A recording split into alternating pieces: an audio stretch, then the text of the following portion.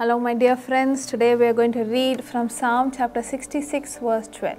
ನಮಸ್ಕಾರ ನನ್ನ ಪ್ರಿಯ ಸ್ನೇಹಿತರೆ, ನಾವು ಈ ದಿನದಲ್ಲಿ ಕೀರ್ತನೆ 66:12 ಧ್ಯಾನ ಮಾಡಲಿದ್ದೇವೆ.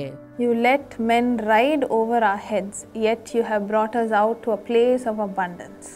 ಮನುಷ್ಯರು ನಮ್ಮ ತಲೆಗಳ ಮೇಲೆಯೇ ತಮ್ಮ ರಥಗಳನ್ನು ಹಾಯಿಸುವಂತೆ ಮಾಡಿದಿ, ಆದರೂ ಸುಸ್ಥಿತಿಗೆ ನಮ್ಮನ್ನು ಪಾರುಗಾಣಿಸಿದ್ದಿ. When we read this verse, we wonder how the Lord can allow men to ride over us. ಈ ವಚನವನ್ನು ಓದುವಾಗ ನಾವು ನೆನೆಸಬಹುದು, ಹೇಗೆ ದೇವರು ಮನುಷ್ಯರು ರಥಗಳನ್ನು ಹಾಯಿಸುವಂತೆ ಅನುವು ಮಾಡುವನು ಎಂದು. We are God's children. How can the Lord allow that to happen in our lives? ನಾವು ದೇವರ ಮಕ್ಕಳು, ನಮ್ಮ ಜೀವಿತದಲ್ಲಿ ಇದನ್ನು ನಡೆಯುವುದನ್ನು ಹೇಗೆ ದೇವರು ಅನುವು ಮಾಡುವನು?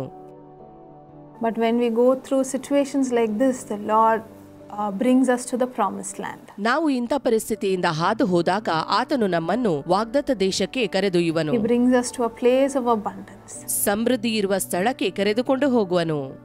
I read a story about an athlete called Allyson Felix. Allison Felix ಎಂಬ ಕ್ರೀಡಾಪಟುವಿನ ಬಗ್ಗೆ ಒಂದು ಕಥೆಯನ್ನು ನಾನು ಓದಿದ್ದೇನೆ. She is one of the most famous women athletes in the United States. ಅವಳು ಯುನೈಟೆಡ್ ಸ್ಟೇಟ್ಸ್ ನ ಹೆಸರಾಂತ ಮಹಿಳಾ ಕ್ರೀಡಾಪಟು. And she was representing the sports brand. ಅವಳು ಬ್ರ್ಯಾಂಡ್ ಅನ್ನು ಪ್ರತಿನಿಧಿಸುತ್ತಿದ್ದಳು. And every time she used to win, the brand used to feel so proud about her. ಅವಳು ಪ್ರತಿ ಬಾರಿ ಜಯ ಹೊಂದಿದಾಗಲೂ ಆ ಬ್ರ್ಯಾಂಡ್ ಹೆಮ್ಮೆ ಪಡುತ್ತಿತ್ತು. And she kept on winning many Olympic medals and so many medals after medals. ಆಕೆ Olympics ನಲ್ಲಿ ಪದಕವನ್ನು ಪಡೆದಳು. ಹೀಗೆ ಒಂದರ ನಂತರ ಒಂದು ಪದಕಗಳನ್ನು ಪಡೆಯುತ್ತಲೇ ಹೋದಳು. And finally one day she got married and she got pregnant. ಮುಂದುವರಿದು ಆಕೆಗೆ ಮದುವೆಯಾಯಿತು, ಗರ್ಭವತಿಯೂ ಆದಳು. And she was so sure that the same brand will support her even during and after her pregnancy. ತಾನು ಗರ್ಭವತಿಯಾಗಿರುವಾಗಲೂ ನಂತರವೂ ಆ ಬ್ರ್ಯಾಂಡ್ ಬೆಂಬಲಿಸುವುದೆಂದು ಖಂಡಿತವಾಗಿ ತಿಳಿದಿದ್ದಳು.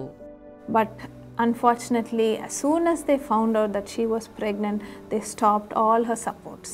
ದುರಾದೃಷ್ಟವಶಾತ್ ಆಕೆ ಗರ್ಭವತಿ ಎಂದು ತಿಳಿದಾಕ್ಷಣ ಆ brand ಬೆಂಬಲಿಸುವುದನ್ನು ನಿಲ್ಲಿಸಿತು. She was left all alone. ಆಕೆ ಏಕಾಂಗಿಯಾಗಿ ಉಳಿದಳು. She felt so betrayed. ಆಕೆಗೆ ದ್ರೋಹದ ಅನುಭವವಾಯಿತು. She didn't know what to do.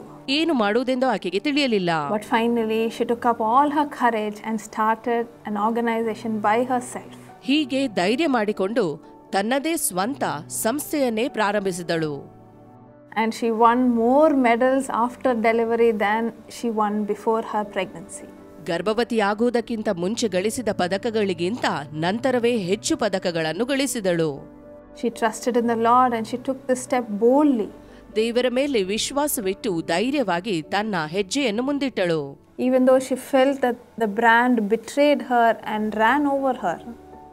ಆ ಬ್ರ್ಯಾಂಡ್ ತನಗೆ ಮೋಸ ಮಾಡಿತು, ತನ್ನ ಮೇಲೆ ಹಾದು ಹೋಯಿತು ಎಂದು ಅಂದುಕೊಂಡರು. The Lord brought her out to a place of abundance at a later time. ದೇವರು ಆಕೆಗೆ ಸಮೃದ್ಧಿಯ ಸ್ಥಳವನ್ನು ನಂತರ ದಯಪಾಲಿಸಿದನು. Today people might be stamping you in the same way.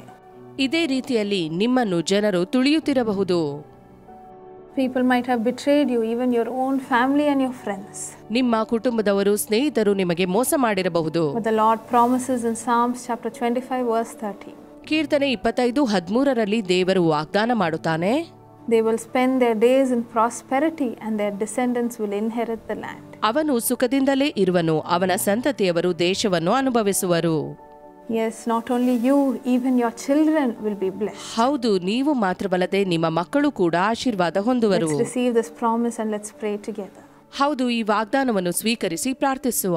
Lord Jesus, I pray for all your children who are going through betrayal in their life. ಕರ್ತನಾದ ಯೇಸುವೆ, ಯಾರ್ಯಾರು ಮೋಸ ಹೋಗಿದ್ದಾರೋ ಅವರಿಗೋಸ್ಕರ ಪ್ರಾರ್ಥಿಸುತ್ತೇನೆ. Lord, so many people might be saying, even my own family has betrayed me. My husband or my wife has betrayed me. ಕರ್ತನೆ, ಅನೇಕರು ಹೇಳುತ್ತಿರಬಹುದು, ನನ್ನ ಕುಟುಂಬದವರೇ ಮೋಸ ಮಾಡಿದ್ದಾರೆ, ನನ್ನ ಗಂಡ ನನ್ನ ಹೆಂಡತಿ ಮೋಸ ಮಾಡಿದ್ದಾರೆ. A person who I trusted so much has betrayed me. ಯಾರನ್ನು ನಾನು ಬಹಳವಾಗಿ ನಂಬಿದೆನೋ ಅವರೇ ನನಗೆ ಮೋಸ ಮಾಡಿದ್ದಾರೆ. Lord, I pray for your presence to come upon each one of them. ದೇವರೇ, ನಿನ್ನ ಪ್ರಸನ್ನತೆ ಪ್ರತಿಯೊಬ್ಬರ ಮೇಲೆ ಇಳಿದು ಬರಲಿ. Let them receive prosperity after prosperity. ಅವರು ಸಮೃದ್ಧಿಯ ಮೇಲೆ ಸಮೃದ್ಧಿಯನ್ನು ಪಡೆಯಲಿ. Abundance in their life. ತಮ್ಮ ಜೀವಿತದಲ್ಲಿ ಸಮೃದ್ಧಿಯನ್ನು ಕಾಣಲಿ. Lord, wherever there is a lack, let them be filled with abundance. ದೇವರೇ, ಎಲ್ಲೆಲ್ಲಿ ಕೊರತೆಗಳಿದೆಯೋ ಅಲ್ಲಿ ಸಮೃದ್ಧಿಯಾಗಿ ತುಂಬಲಿ. Let there be financial blessings, Father. ಆರ್ಥಿಕ ಆಶೀರ್ವಾದವು ದೊರಕಲಿ ತಂದೆಯೇ. Let there be joy in their lives. ಅವರ ಜೀವಿತದಲ್ಲಿ ಆನಂದವಿರಲಿ. And let your presence always be with them. ನಿನ್ನ ಪ್ರಸನ್ನತೆ ಸದಾ ಅವರೊಂದಿಗಿರಲಿ. Lord, we believe it that you are going to take them to a place of abundance. ದೇವರೇ, ಅವರನ್ನು ನೀನು ಸಮೃದ್ಧಿಯ ಸ್ಥಳಕ್ಕೆ ಕರೆದೊಯ್ಯುವಿ ಎಂಬುದಾಗಿ ನಂಬುತ್ತೇವೆ. You are going to give them promotions in their job. ನೀನು ಅವರಿಗೆ ಉದ್ಯೋಗದಲ್ಲಿ ಬಡ್ತಿಯನ್ನು ದಯಪಾಲಿಸುವಿ. You are going to give them first place in whatever they are preparing for. ಅವರು ತಯಾರಾಗುತ್ತಿರುವ ವಿಷಯದಲ್ಲಿ ಅವರಿಗೆ ಮೊದಲ ಸ್ಥಾನವನ್ನು ನೀನು ದಯಪಾಲಿಸುವಿ. And let your presence bless them in all the works of their hands. ಅವರು ಕೈ ಹಾಕಿದ ಕೆಲಸಗಳನ್ನೆಲ್ಲ ನೀನು ಆಶೀರ್ವದಿಸು. In Jesus' name I pray. Amen. ಯೇಸುವಿನ ನಾಮದಲ್ಲಿ ಬೇಡಿದ್ದೇನೆ. Amen. So my dear friends, the Lord is going to take you to a place of abundance. ನನ್ನ ಪ್ರಿಯ ಸ್ನೇಹಿತರೆ, ದೇವರು ನಿಮ್ಮನ್ನು ಸಮೃದ್ಧಿಯ ಸ್ಥಳಕ್ಕೆ ಕರೆದೊಯ್ಯುವನು.